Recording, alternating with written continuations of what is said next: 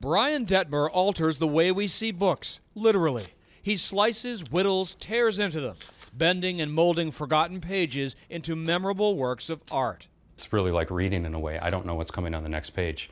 In his Atlanta studio, this 36-year-old artist keeps carving, looking for blocks of words and images to highlight.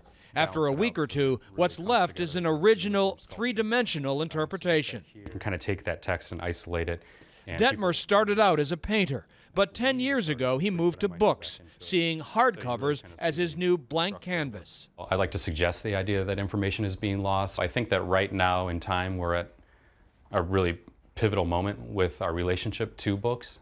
He uses only vintage nonfiction, old encyclopedias, history books, medical texts, books otherwise headed for the dumpster.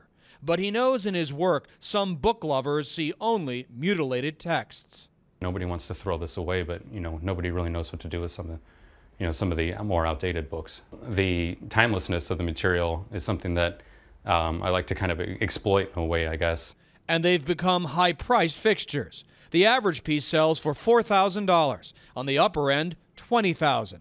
Dettmer has held exhibits in Europe, Asia, Chicago, New York, and recently here at the Saltworks Gallery in Atlanta. I liked the idea of creating this sculpture that could be seen 360. When you read a book, you typically start on page 1, at the beginning. Mm-hmm. Is there a beginning here? Do you care where people start?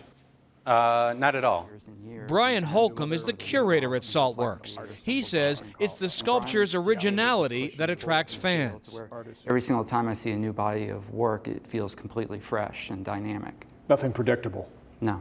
I might find something 10 pages down that works. It's that unpredictability Dettmer enjoys, and a message he hopes resonates. It's survival of the fittest, and we have, books will always have their place, and I don't think that books will ever be dead. An artist with a mission, sculpting a new chapter for a vanishing form of art.